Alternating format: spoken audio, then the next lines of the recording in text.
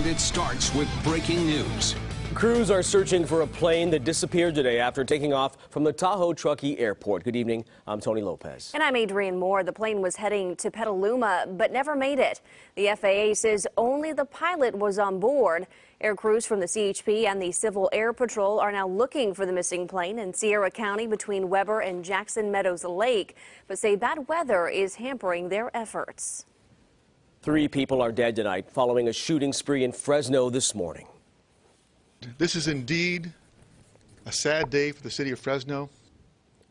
39-year-old Kori Ali Muhammad, who has ties to the Sacramento area, is now behind bars. He was also wanted for a murder last week. Police now saying the random attacks today were racially motivated. CBS 13's Angela Greenwood has been following this developing story and joining us now in the newsroom with the very latest. Angela.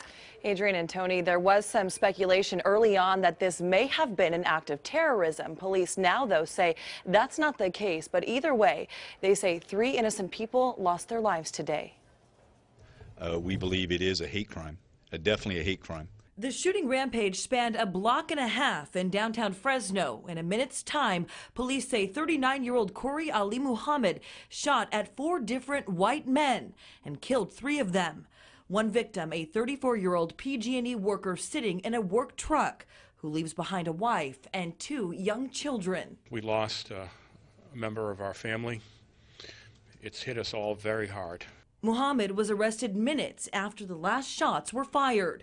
He yelled out Ali Akbar as he was seated in the back seat of the patrol car, which obviously prompted some concerns in terms of what his motive may have been. Fresno Police Chief Jerry Dyer says there's no indication the murders were tied to terrorism and says instead it appears to be solely based on race. He refers to Muhammad's Facebook page and posts about disliking white people.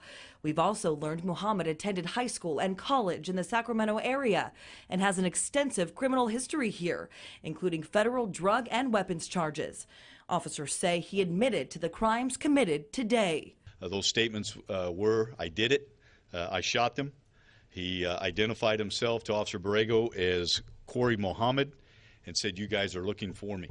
Muhammad had been on the run since last Thursday night after allegedly gunning down a 25-year-old security guard at a Fresno Motel 6. This is indeed a sad day for the city of Fresno. And it's hard for me to find the words. And Muhammad will be charged with 4 counts of murder among several other crimes. The FBI is now assisting in this case. Just an awful story. All right, Angela, thanks so much for reporting live for us in our newsroom.